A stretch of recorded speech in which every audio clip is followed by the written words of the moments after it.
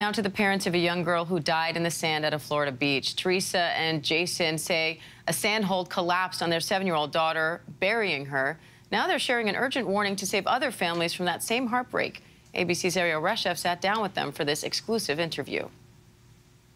The kids were looking up, finding seashells and playing in the sand. Jason and Teresa Mattingly say they were enjoying the perfect beach day with their 2 young children when the unthinkable happened. We go to the beach, we think of water safety, and this never, ever once crossed my mind. And of course, looking now, I'm like, well, of course.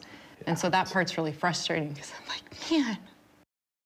Last month, 7-year-old Sloan and her 9-year-old brother Maddox were digging in the sand at this Fort Lauderdale area beach when things took a devastating turn. The sand holes suddenly caved in on them. Sloan was completely buried beneath her brother. Jason, you told me this happened in an instant. It's kind of a blur, and it's probably maybe my mind protecting itself, but it just happened so fast. And in my mind, I had her in my hands, but the weight of the sand was too much. It didn't matter that we were literally right there. It was just a hole and there's nothing. And then it just became chaos and horror. Several people frantically calling 911. The father started yelling for help, but his child is caught in a hole in the sand. My husband's up there, and a bunch of men are digging on the beach. People were desperate to help you. I only knew of one. It was a woman who I told her to call 911, and then it turned out she's a nurse. Once Maddox our son got out of the sand, and they were checking him out of the beach, she stayed with him because, I wanted to be digging, and so she sat with him the whole time, and she was just, she's so kind. The family says it took nearly 20 minutes to fully get the children out of the hole several feet deep, but say it felt like time stood still. Sloan was rushed to a nearby hospital. Tragically, she did not survive. What would you say to those people who were on the beach who jumped in? I'm sorry. I'm so sorry.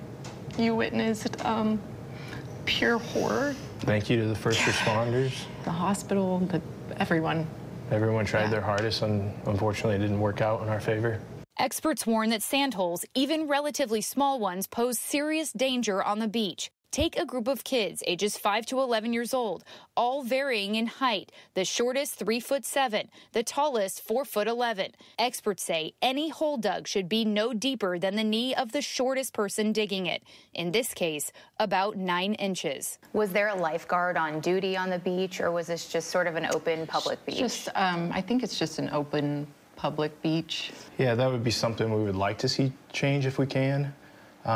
Again, we don't place any blame on Lauderdale by the Sea. In a statement to ABC News, the town of Lauderdale by the Sea says that they are developing a national safety campaign, telling us we will share it with as many coastal communities as possible to help prevent another unimaginable tragedy.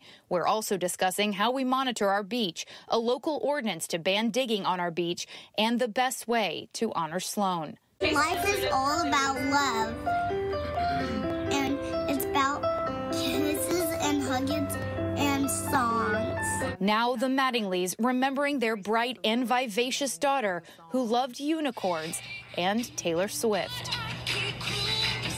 How do you want precious Sloan to be remembered? As a beam of light, joy. She just lived life. She would come out in the morning and she would fist pump right out of bed. Come out and just... She'd always be so happy. She wasn't into the big, take me to Disney. She was like, just come dance with me in the living room. And so we did. As other families prepare to flock to beaches for the spring break season, the Mattingleys' message through their tragedy, heartbreakingly clear. If we can do anything to save another family from going through this, whether that's signage, beach patrol, and strangers, if you see something that's dangerous, take the courage and say something. So how do these sand holes pose a danger? Well, experts tell us if they're too deep, the walls or the sides can cave in and the sand can quickly become compact and heavy and trap people inside. The Mattingleys really want the families out there to know how quickly this can happen and to try to avoid digging altogether. As for how they are coping, they say they are handling their grief minute by minute. But I do want to show you an image that a stranger posted to their GoFundMe page. It was taken near the area where this tragedy happened, and it appears to show a singular ray of light stretching from the sand to the sky, and the family says that they feel like it's a sign from their daughter Sloan that she is at peace, and it has brought them immense comfort. Diane?